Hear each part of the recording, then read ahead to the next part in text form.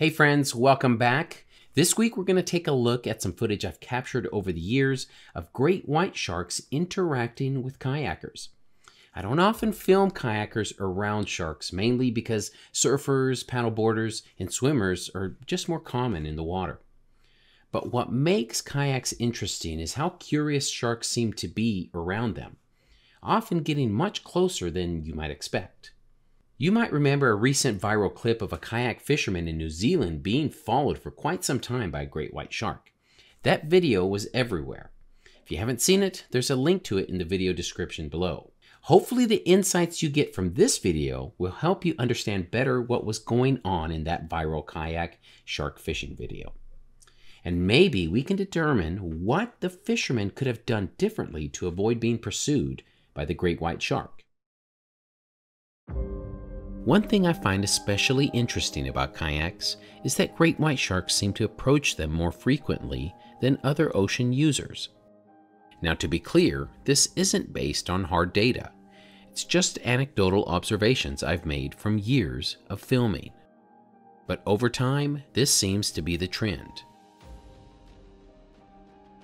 If you followed me for a while, you know that most of my footage involves paddleboarders, surfers, and the occasional swimmer.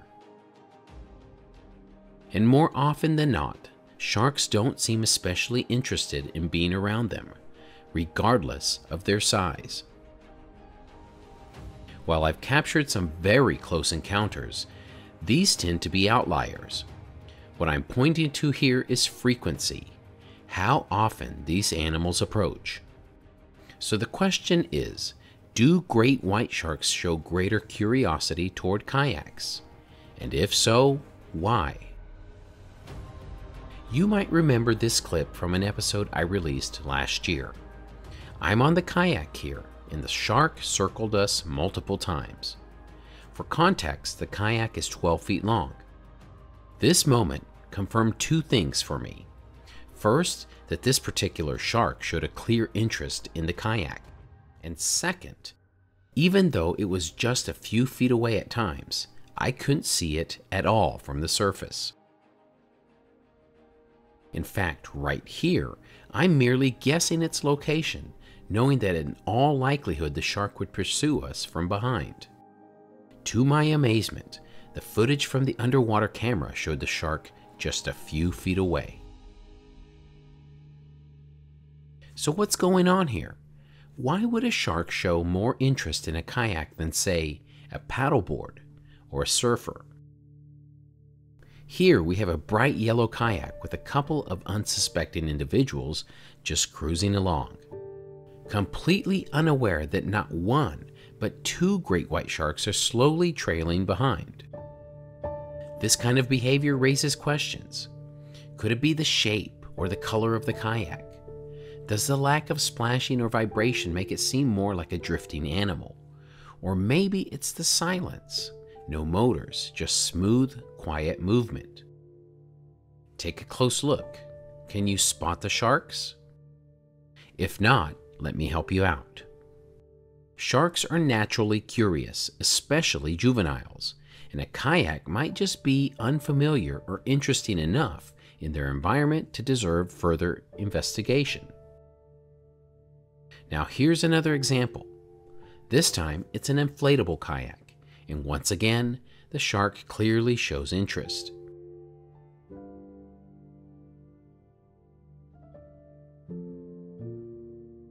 What makes this clip stand out is that the shark traveled quite a distance just to get this close. The people on the kayak, completely unaware. It circled once, then moved on. But why the kayak? Earlier, the same shark ignored a nearby paddleboarder. Instead, it went out of its way to investigate the kayak. That kind of selective behavior makes you wonder, what are they sensing? What's drawing them in? There are a few possible reasons, and as I show you more footage, keep these in mind. First, silhouette. From below, a kayak might resemble a wounded marine animal, long, slow-moving, and quiet. That alone could trigger investigative behavior, especially in younger sharks still trying to figure things out. But here's the twist. What about larger sharks? Take this one, for example. For context, the kayak in this clip is 15 feet long, and that shark, not far off. When a shark of this size shows interest, it pushes the question even further. What exactly are they perceiving? Is it shape, movement, or something else entirely? Another possible factor, sound and vibration. Kayaks move differently through the water compared to swimmers or surfers. There's no splashing, just steady, low-frequency glide from paddle strokes and the hull slicing through the water. Sharks have specialized organs that detect vibrations, allowing them to pick up the slightest movements from hundreds of feet away. To us, kayaking might feel peaceful and silent, but to a shark, the rhythmic motion could stand out like a drumbeat in a quiet ocean. Maybe that sound triggers a sense of predatory investigation. But whatever the reason, there's one type of kayaker that seems to draw more attention than any other. Kayak fishermen. Kayak fishermen are especially interesting when it comes to shark encounters. In this clip, we have a large fishing kayak and a great white shark approaching from deep below. At first glance, the shark doesn't look very big, but that's deceptive. Because of the depth, it's actually much larger than it seems. Sharks will often approach from below, using the water column to mask their movements. It's a classic predatory behavior, and while it's fascinating to witness, it's a little unsettling when it's happening right under a kayak. So what's going on here? Why do kayak fishermen seem to get more attention from sharks than anyone else? It may have all to do with scent. The smell of bait or blood can travel quickly, especially in calm conditions. And even if the fisherman isn't actively reeling anything in, the simple presence of fishing gear can leave a trace in the water. For a shark, that might be all it takes to come in for a closer look. If sharks are naturally attracted to kayaks to begin with, it's not hard to imagine that a scent trail and live bait or blood would spark an interest much greater. Perhaps this is why when I see kayakers with their catch in tow, I've always spotted a shark nearby. I've circled the halibut in tow. You can see it shining on the water's surface.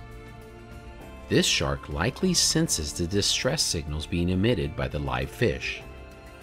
Notice that despite what appears to be an easy meal, if it chose to have it, the shark is extremely apprehensive.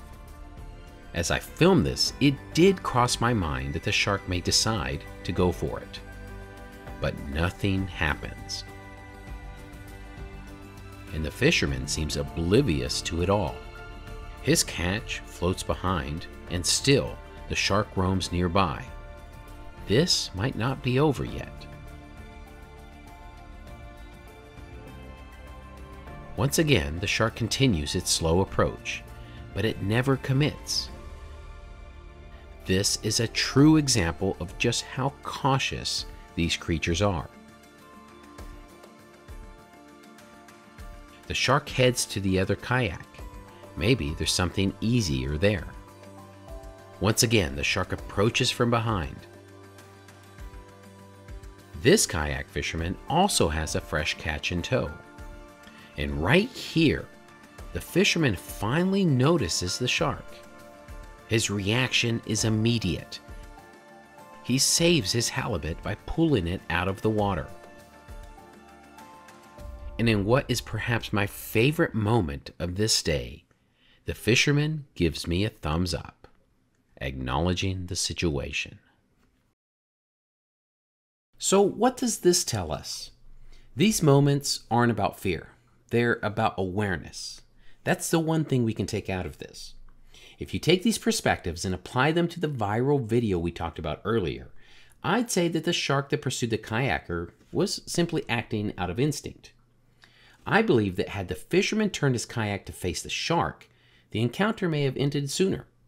The fact that he never turned the kayak around made the shark more comfortable staying behind him, curious, not aggressive.